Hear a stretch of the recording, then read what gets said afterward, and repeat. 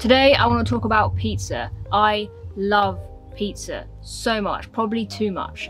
But since I moved out of London, it's been really hard to find really nice pizza that I enjoy. Sure, you can get Domino's, but does anyone really like Domino's for being pizza? I personally don't. You can get some decent ones in the supermarkets, but they're all really expensive. So today I'm going to take a stab at making my own pizza using an Unifirer, which is a portable pizza oven that Rachel has kindly lent me. And if I like it, she said I can keep it. So fingers crossed, and let's make some pizza. Okay, so this is what I'm going to be using today. It is a 12-inch Unifirer that Rachel has brought me. It's a little tiny pizza oven, but it can cook really amazing pizzas, she tells me. I'm going to try it out and see how easy it is to use and whether I want to keep it. So the first thing I'm going to do with this is light it, and I'm going to show you exactly how to do that in case you have one of these at home or you're thinking of buying one. To light it, we come around here to the back and just pull out this little grill thing here. And then we just need to get some pellets. These are little wood pellets that you can buy on Uni's website. And then you just fill up the tray like that, very easy. Once that's full, you need to get a little fire lighter like this, and then you just pop that on there, pretty easy. Get your lighter, set that on fire, like so. Then once that's lit, just pop it right back into the oven, easy. This is like a little hopper that you feed more pellets into. Don't want to put any in right now because it might make the fire go out. So just wait a little bit for those pellets to catch light, and then we'll start feeding a few more pellets in here bit by bit, get the temperature up, and then we'll be ready to cook.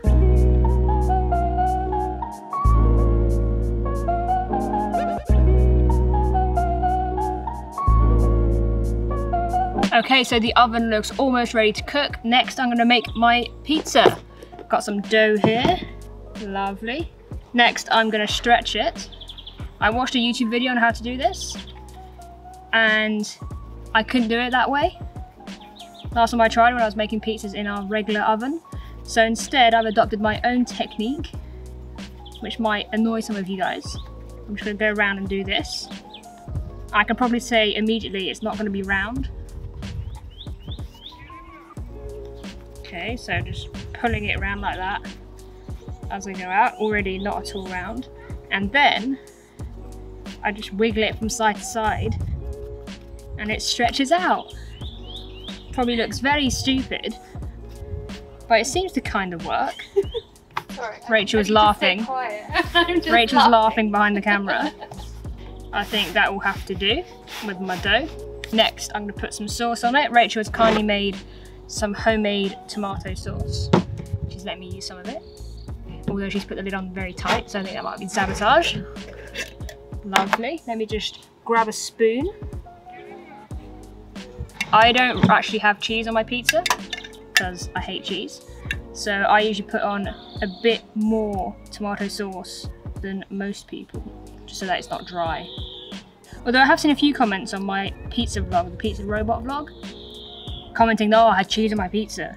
Yes, I occasionally have cheese on my pizza, but I usually have something like mozzarella, which doesn't really have much flavour, because it's the flavour of cheese that I can't stand. You are going for it, girl. Lovely. You're a braver person than I am. Yeah, are you thinking this might just go through the dough? I would just be terrified of getting that in the oven. Oh. Thanks. She's ready. I have every faith in you. You've done this before. You know what you're doing. I mean, I've made pizza before, just not with the pizza oven. Next, I'm adding some chorizo. I like a spicy pizza. Not too much. I mean, it's just quite a lot. Not too much, just more than anyone would ever have that. Lovely. Next, I'm going to add some, what I call nudja, but Rachel tells me it's called... I mean, I think I'm wrong as well. I call it andouja. Andouja. Andouja. So I'm going to put some andouja, which is basically a spicy meat paste. Sounds delicious, I know. And what's interesting about this is that it stains more than anything I've ever touched. So by the end of this video, I'll probably have bright orange hands. It's quite oily, this, So whenever I make pizzas in the oven, I stick it near the crusts. So I got that nice oily nudger crust bit there. Lovely, bright orange fingers.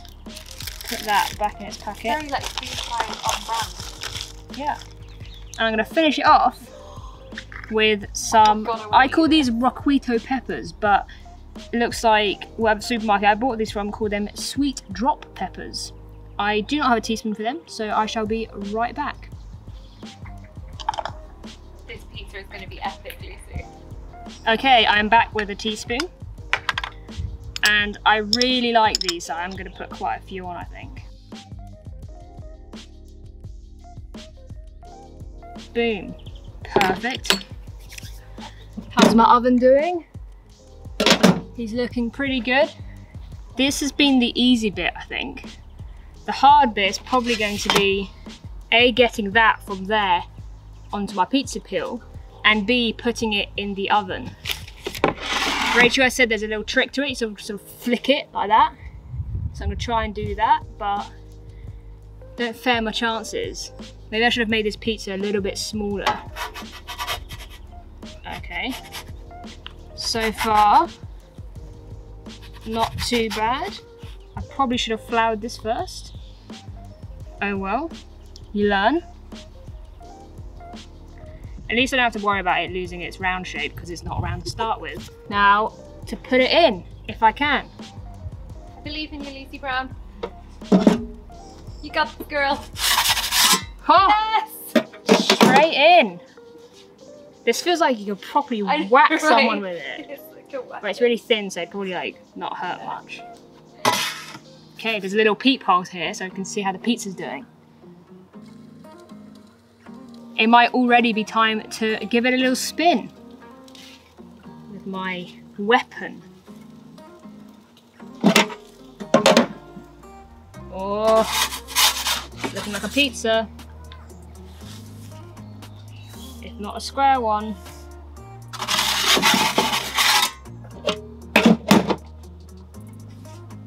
It's looking good.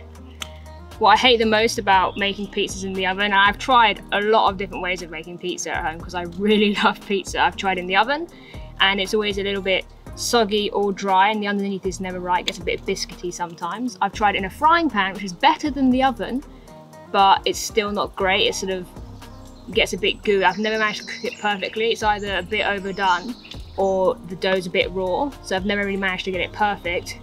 This might be the answer to all my problems. Rachel, what's your favourite pizza toppings? I'm not gonna lie. What you've got right there, which I'm hopefully gonna be able to have a good mouthful of, I would definitely go for that. I think we are done. Oh yeah. Look at that.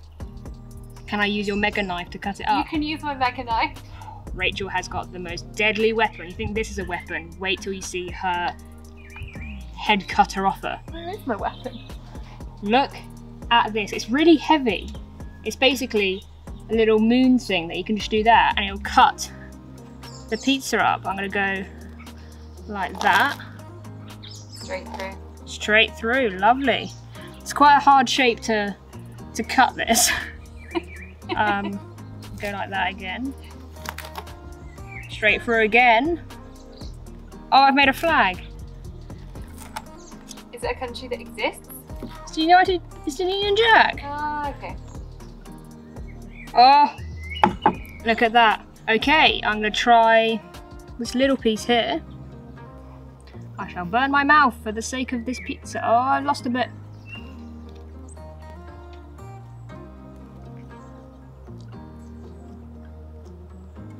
Really hot.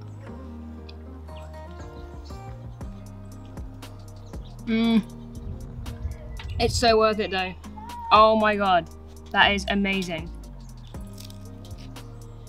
Rachel, I'm gonna have to try this. wanna try some? I'm gonna magic hand it, except I'm not because I'm just in shock. Thank you, Lucy Brown. Okay, Rachel has taken her first bite. That's banging. Yeah? I can't really wait any longer to finish eating this pizza, so I'm going to finish the video here.